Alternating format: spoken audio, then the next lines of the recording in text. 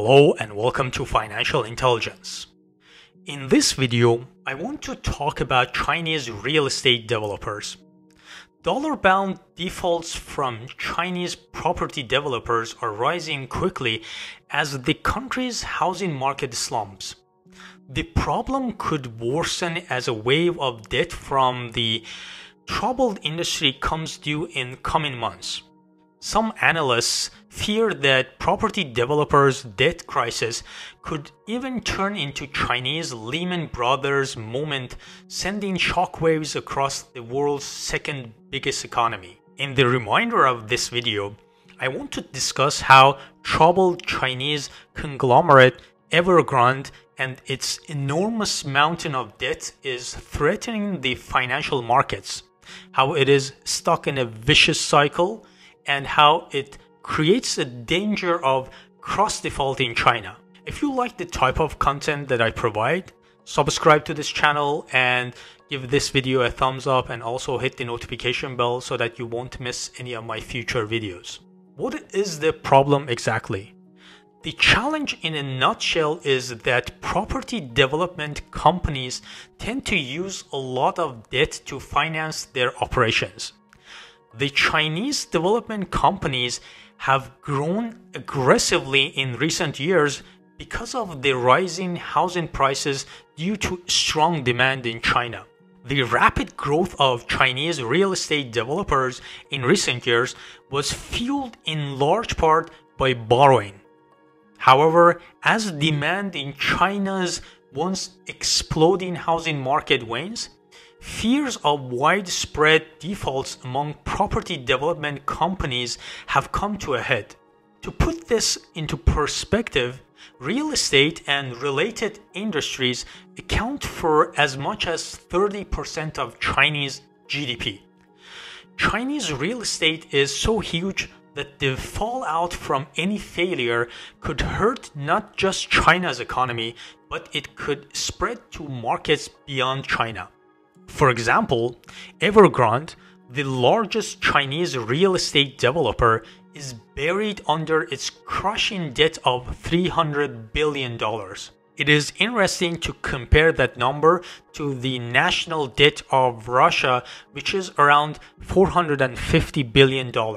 Embattled conglomerate Evergrande rattled global markets in September by warning that it could default on its huge debts. A 30-day grace period for Evergrande to pay international bondholders, meanwhile, ran out in October, and investors are expecting the company to default on close to $20 billion in outstanding dollar debt. Since then, more developers have made similar public confessions, unnerving investors and raising the fears of a crash across the vast sector. Chinese developers are stuck in a vicious cycle.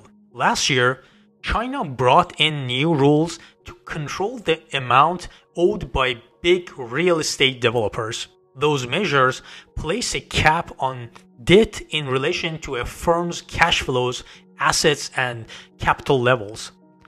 The new measures led many companies to offer their properties at major discounts to raise enough capital to meet the new requirements. However, some developers are struggling to meet the interest payments on their debts as a result of their declining revenues due to lower prices. On the other hand, banks have also responded to their deteriorating cash flows.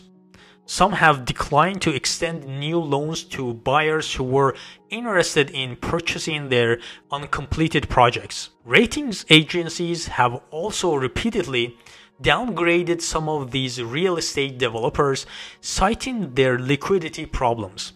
As a result, global investors have been offloading high-yield bonds issued by Chinese developers because of the downgrades.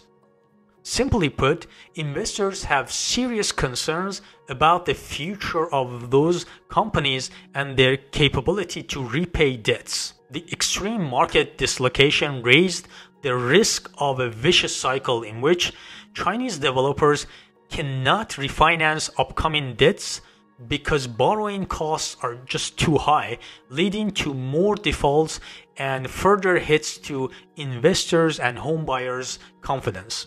The danger of cross default. Another challenge is that some of these real estate development companies have become almost too big to fail. That is because they have grown very quickly and developed businesses in multiple other sectors.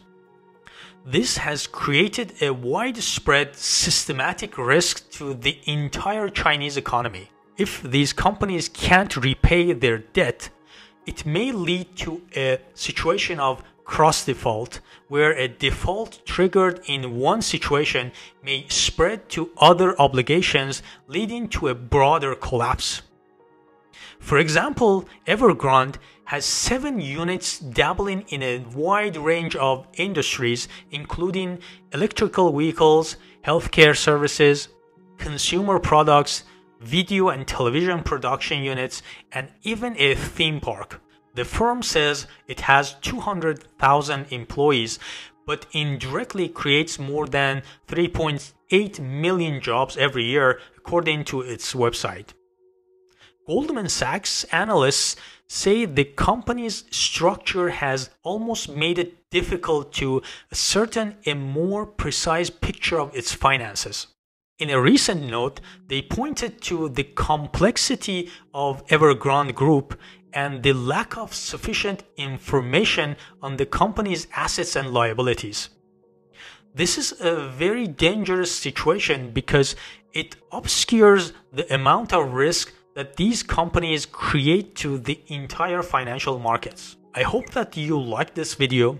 If you have any recommendation or suggestion, add them in the comment section below. Don't forget to like this video and subscribe to this channel, and also hit the notification bell so that you won't miss any of my future videos. Thank you and take care.